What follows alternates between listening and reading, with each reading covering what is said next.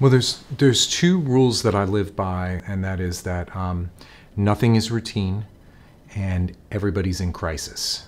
Okay, and we start from that point. I'm Dr. Anthony Dragun. I'm the Chief of Radiation Oncology at MD Anderson Cancer Center at Cooper. I'm also a professor and chairman of radiation oncology at Cooper Medical School at Rowan University. When I walk into the door, I know that this is not a routine case. There's no such thing. And I know that the individual I'm going to see for the first time is in crisis. It's our job to provide order to that. And we start by just providing education to the patient. I think that what's exciting about the field is that we're finding out more and more about how to tailor the recommendation for radiation to the patient's individual case. There are highly specialized techniques to do this, and we're very, very fortunate to have those technologies and techniques available to all of our patients here. It's not the case that they're available everywhere.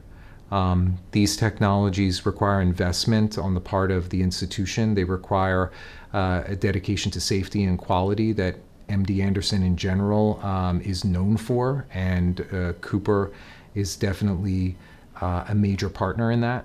I've always appreciated being able to practice in a comprehensive academic cancer center where the medical treatments are constantly being advanced, but also the quality and safety is constantly being advanced at the same time. Once the patient understands that I'm going to be with them and I'm going to help them through, and I don't think any of their questions are silly, and I don't think any of their preconceptions are misguided, and we lay some of those things aside and decide on a treatment plan, and then it's up to me to support them, to be available to them. Being a part of that is an honor.